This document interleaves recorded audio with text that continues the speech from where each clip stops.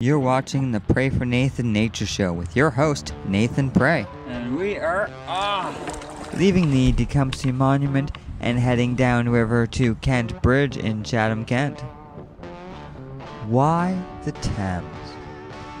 Why not one of those beautiful, often traveled places up north? Why be different and paddle the seldom traveled Thames River? Because the Thames, in my opinion, is one of the most splendid rivers in all of Canada, and it seems to have been completely neglected and forgotten. With a history of over 11,000 years of human settlement, this river is making a comeback and thriving more and more every day.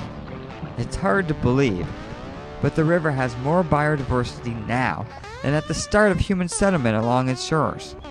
How many places in Canada can say that? Arriving at Thamesville at the same time as the train? Over 90% of its watershed is in the Carolinian Zone, an area that makes up the southern tip of Ontario between Lake Erie, Lake Huron, and Lake Ontario. This area also happens to be the most densely populated area in Canada, and yet you can find complete solitude while paddling its 273 kilometers of flowing water.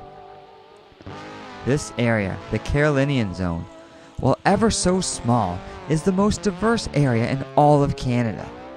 Characterized by having a predominance of deciduous trees, there are over 500 species of animals and plants that are considered rare in this fragile ecosystem. I definitely don't remember seeing this on my map. This bridge. It must be the train bridge that went by a few hours ago. As you know, I'm a huge tree lover, and this place has them all.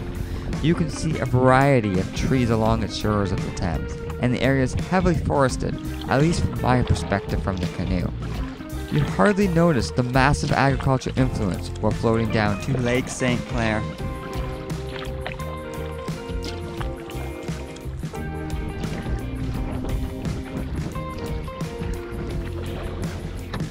This river is a fantastic spot to check out your favorite Carolinian trees. One of my particular favorites are the sycamores. I love seeing the bleached white tops coming up through the fall foliage out here.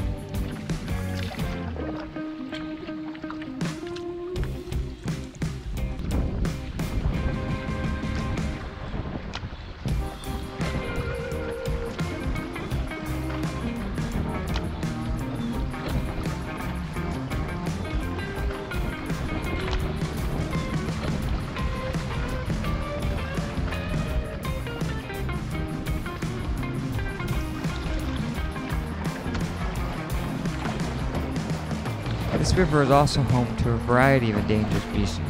One of my favorite is the eastern spiny soft-shell turtle. It's cool to see its super long neck popping out of the river as you're paddling by. Nice little swift here. Oh, we're scraping bottom. Oh God! There's been some close ones there that could have tipped us. Woo! I remember when bald eagles were highly endangered and a sighting was a rare occurrence. It is not uncommon on the Thames to see a dozen of them or more in one day. The river has such diversity of birds that I wish I could get better at bird watching while in a moving canoe. Also, the river has one of the most diverse fish communities in all of Canada. Basically, this river is incredibly diverse, and studies have shown that the greater the biodiversity of an area, the greater benefit there is to your mood and mental health. The river has an almost healing property to it.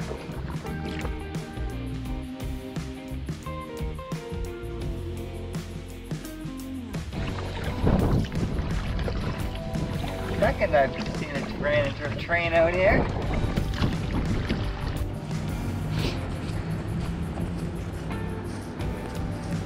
So I gotta go up all the way along there to get to the road. Yeah, 100 meters or so. This isn't so bad. Some nice placed rocks and rebarb here to help you get up.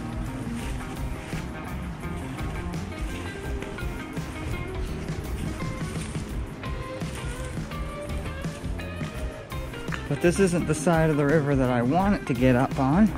I originally had scouted out this area. And from over there, you could go up, follow this little, looked like it was a line to check the hydro or flow meter over there. Anyways, that's blocked by a log jam, so I decided not to go that way. It's nice when there's two sides to a river though. So I encourage you to get out there and explore the Thames. If you need any assistance, please comment on this YouTube video and I can point you in the right direction.